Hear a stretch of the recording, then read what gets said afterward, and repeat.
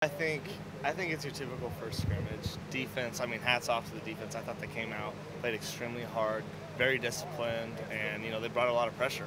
And that being the first time, we're going live, it's a little different for the offense. But to me, yeah, I don't think it was a great day overall by the offense.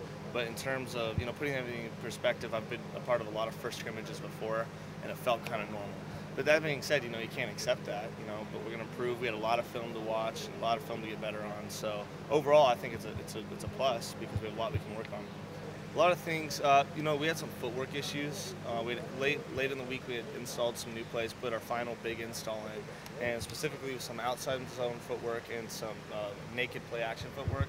I noticed or one thing Coach Yost pointed out was just kind of sloppy footwork on the quarterbacks, which in turn, it's the difference, it's a game of inches. So if you take a wrong step this way, the defensive end's going to have 6 extra inches to make a play and bat your ball down if you're trying to throw a hot route or something.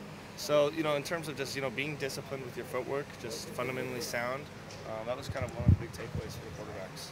Talk about the offensive line group ahead of you. What's their chemistry like? It's one of the funnest offensive line groups I've ever been a part. I don't want to jump to conclusions and say, it's my favorite offensive line I've ever been around because I've only been here for so short. But those are the guys I'm with on the weekends.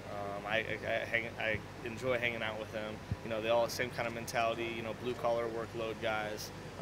Really lucky to be playing behind an entire unit with the same kind of mentality.